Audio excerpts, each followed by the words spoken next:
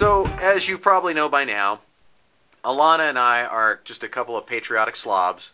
Mm-hmm. We love this country. And the Nampa Fire Department had something really cool. They did. A while back ago, a couple weeks ago, they decided to wear red every single Friday in honor of the troops, just to kind of show a silent support of our men and women in uniform. Doesn't Alana's head look really tiny from this angle? Does it? Fantastic. Scream. Ow! So what they decided is to wear red shirts on Friday.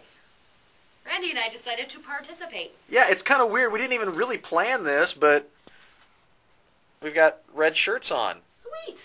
They encourage you to do it every Friday as a way to show your silent support of the troops. Of course, if you want to do something loud and support the troops, that's cool too. I love the troops! You could do that. Ow!